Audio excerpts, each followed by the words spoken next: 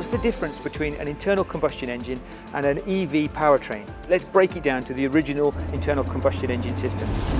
They were squeezing fuel under high pressure into a cylinder and pushing up with a piston, igniting that fuel, push the piston down. If we connected that to a crankshaft, we managed to get rotation. That drove the car forwards. An electric vehicle, what have we got now? Well, when you pass current through a wire or a cable, electrons are generating a magnetic field. Now, if you put another magnet source next to that magnetic field, they push each other apart. And that's the fundamental basic of what's going on inside an electric motor. What we've got is lots of coils of wire.